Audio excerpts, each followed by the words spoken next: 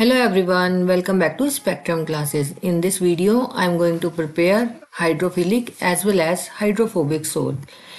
In this, we are going to prepare starch sole as hydrophilic sole and FeCl3 sole as hydrophobic sole.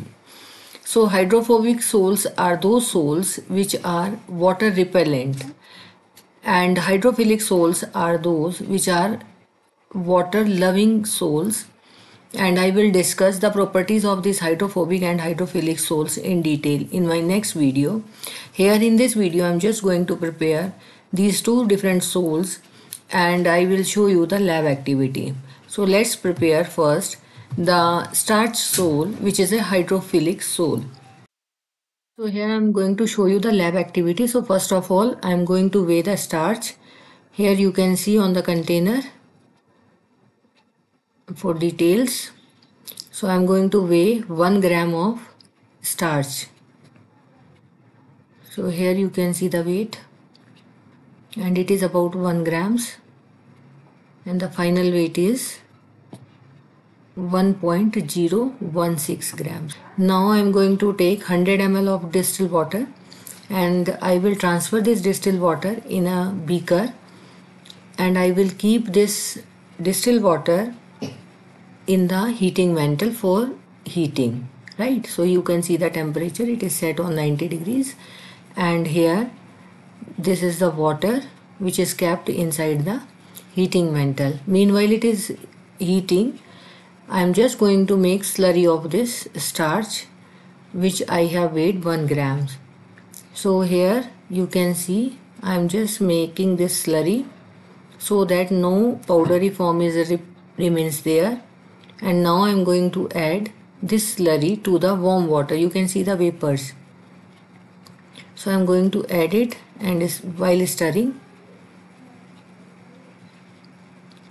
So I am just going to wash that beaker also in which I have made the slurry, and now I am going to stir it. Once it is dissolve thoroughly, I will take it out and I keep it at room temperature, and after cooling I am just going to filter it out. So this is how we are preparing our lyophilic sole of starch. And this starch sole is very important while we are doing the iodometric titrations, right? So this is our colloidal solution and lyophilic sole of starch. So I am going to prepare hydrophobic FeCl3 sole.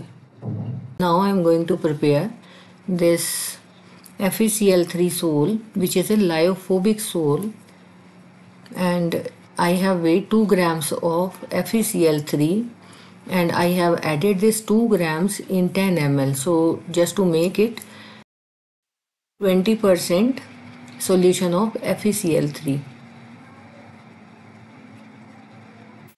And now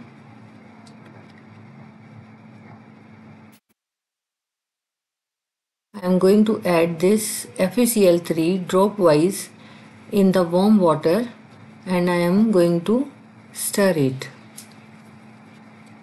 And you can see the change in color, right? After the sole is formed, it turns out to be reddish color, right?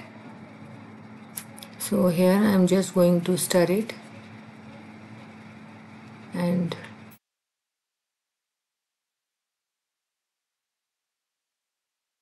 you can see the color brown to red, it changes. And this is our lyophobic sole of FeCl3, right? So here you can see FeCl3 sole, and here is lyophilic colloidal solution of starch, and here it is lyophobic colloidal solution of FuH3. So this FeCl3 is a positive sole. Why it is so? I will give you answer of this question in the next video. Thank you all. Thanks for watching.